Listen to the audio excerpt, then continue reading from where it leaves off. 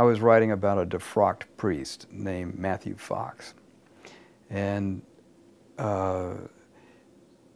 he had a circle around him in the Bay Area, very interesting people from many different religious backgrounds.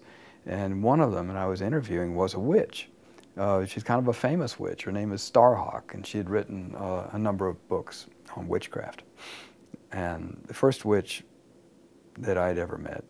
And so I went over to her house, and we talked about Matthew Fox. And then I confided in her that I was going home, and the next week I had to make a speech, a public speech. It was my first public speech, and I was very anxious because when I speak in public, my voice gets high and my knees start knocking, and it really put me in a state of great anxiety.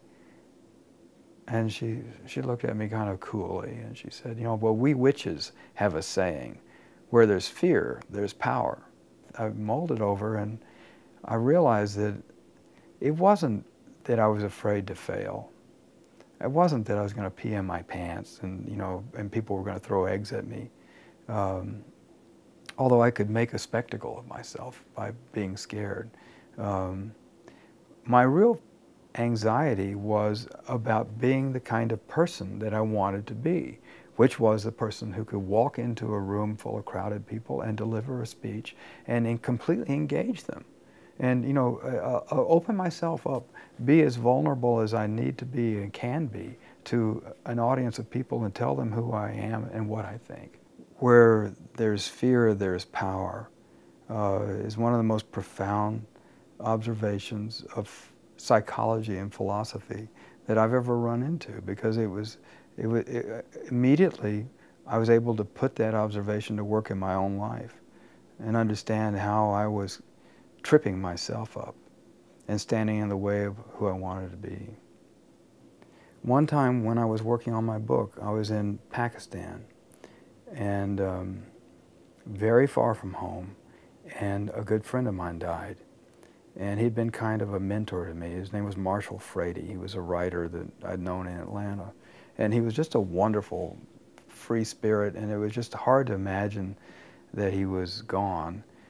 And also that I couldn't talk to anybody about it, and I couldn't go to his service. There was nothing I could do. This hotel had a pool, and it was closed. It was night.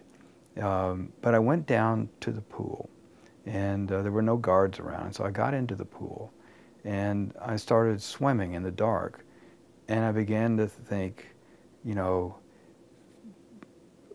where is meaning in life? You know, maybe I should go back to church or something. I should, you know, I just, you know, I've got to start finding meaning in life, and this phrase formed itself in my mind. Your job is not to find meaning, it's to create meaning. And I just stopped swimming for a moment and started thinking about that's what art is all about, is trying to take life and arrange it in a way that gives it meaning. So you can then go back and look at life and understand it in a way that you didn't before. And you can't understand life. You can't. Life can't. Life is